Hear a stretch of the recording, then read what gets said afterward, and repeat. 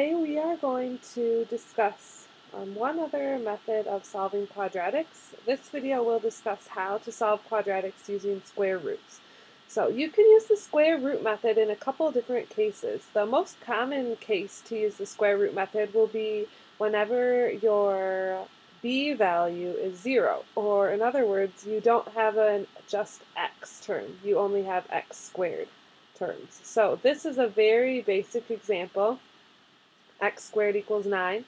Once the x squared is by itself, you can simply take the square root of each side, and in this case we would get x is equal to, and here's what most students forget, positive or negative 3. Because it's a square root, an even root, it has to include both the positive and the negative value of the number. So in this case, x could equal positive or negative 3.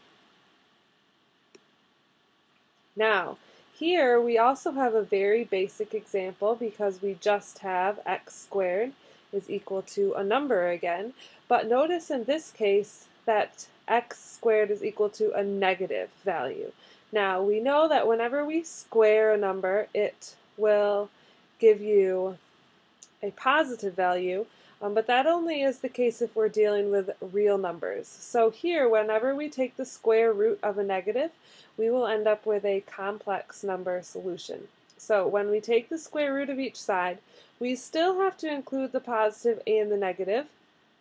And so here we would get x equals positive or negative square root of negative 1. And as we learned earlier, whenever you have the square root of a negative, that introduces the number I, and the square root of negative 1 is just simply 1i. So the solution to this problem would be x equals positive or negative I. Let's look at a few that are a little bit trickier. Not much, but just a bit. So in order to solve this problem, like the previous two problems, what we'll want to do is we want to first isolate the x squared. In order to isolate the x squared, we first can move the 5 to the other side of the equation by adding it to each side. Now, you could take the square root at this point, but it will be a little bit trickier with this coefficient, so I would first divide each side by that coefficient so that the x squared is completely by itself. And to solve this then is just like the previous two examples. We get the square root of each side, and the square root of 1 is a positive or a negative 1. So x, in this case, is equal to a positive or a negative 1.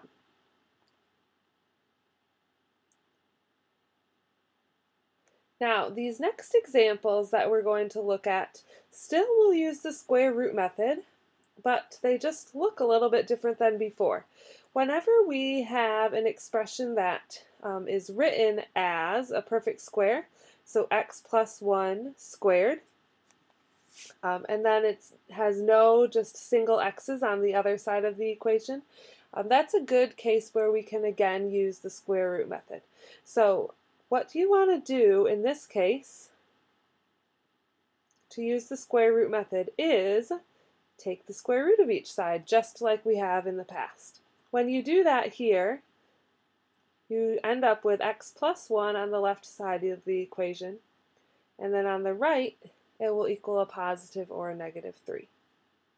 So when you isolate the x, you'll subtract 1 from each side, and you would end up with negative 1 plus or minus 3. Now, I don't think you should leave your answer like that because you can easily evaluate each expression there.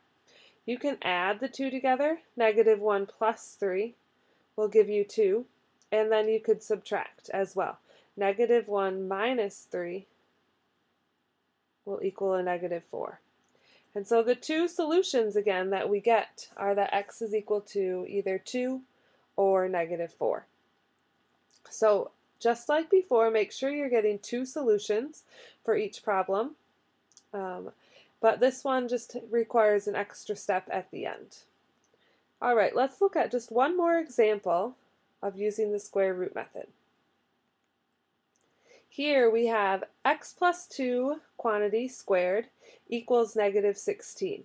So hopefully what you notice here is because we have this quantity squared equal to a negative, we're going to end up with some imaginary numbers in our answer.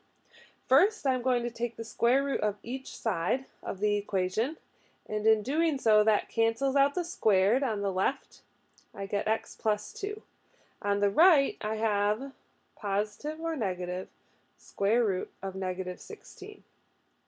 Now, when we take the square root of a negative, it introduces an imaginary number. So the square root of 16 is 4, but because it was a negative, it will be 4i. So we end up with x plus 2 equals positive or negative 4i. Then to solve for x, we'll subtract 2 from each side. We get x equals negative 2 plus or minus 4i.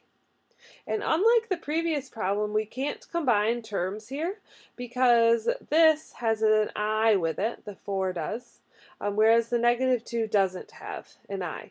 So we just have both a real and imaginary part to our answer. Our answer will be x equals negative 2 plus 4i and x equals negative 2 minus 4i.